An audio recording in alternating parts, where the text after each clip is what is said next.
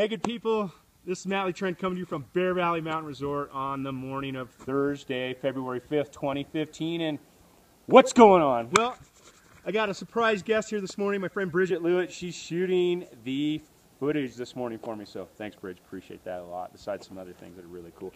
Love playing music with you too. I threw that out there, so it's cool. Anyway, it's a few minutes after 7 a.m. right now. It's 38 degrees currently. We have winds out of the southwest anywhere from 10 to 20 miles per hour, and those winds are going to pick up as the day progresses a little bit. We could see some gusts up to 45 or so be prepared for that and dress warm. But the temp today is supposed to be somewhere right around 53, 54 degrees as the storm approaches, and then we'll start cooling down in the afternoon, and we'll see what happens with that. So let's talk about the weather. Right now, we're expecting quite a bit of precipitation over the next 3 or 4 days. But right now, the question is that snowfall going to be low enough for us? So we're really hoping for that. But currently, it's going to start out probably around 8,000 feet or so, maybe a little bit higher. And as that system moves throughout the next couple of days into the weekend, we'll see some of those snowfall totals starting to drop down. There's a chance that we could see that down to 7,000, potentially 6,000 feet come late Sunday or into Monday. But it's all dependent on the trajectory of the storm cycle right now.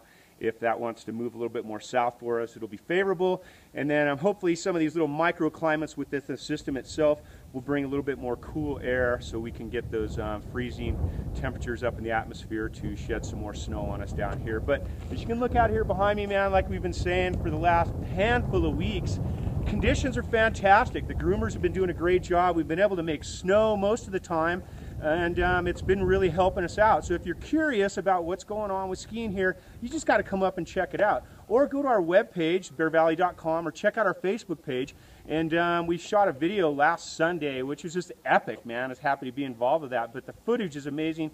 Colin Schwartz, Adam, guys from Snow Sports, they threw down and did a great job for us. So go check that thing out, man. I think it's seen almost 14,000 views since we posted that thing, which is amazing for our Facebook page. We're really digging that.